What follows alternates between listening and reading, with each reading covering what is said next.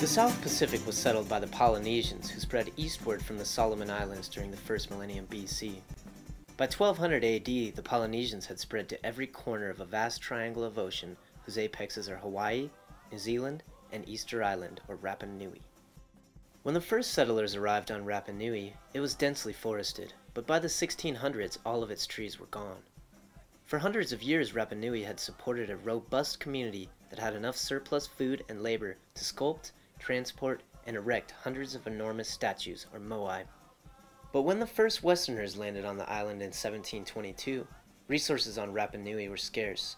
The surviving population was disorganized and impoverished. The collapse of this society can be blamed on deforestation, but why was this problem so severe on Rapa Nui while other Polynesian settlements escaped a similar fate? One reason is that Rapa Nui has a geographic disadvantage compared to the other islands of Polynesia.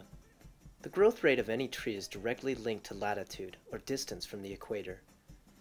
At lower latitudes, reforestation occurs more rapidly due to higher average temperatures.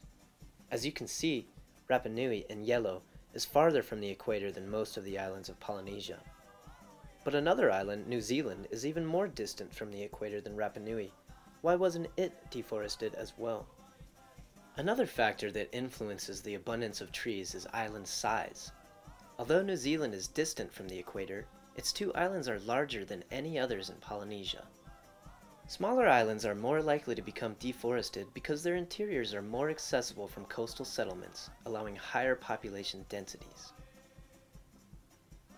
As a tiny, isolated island, far from the equator, Rapa Nui was highly vulnerable to deforestation, and once its trees were cleared, its inhabitants had no place else to go.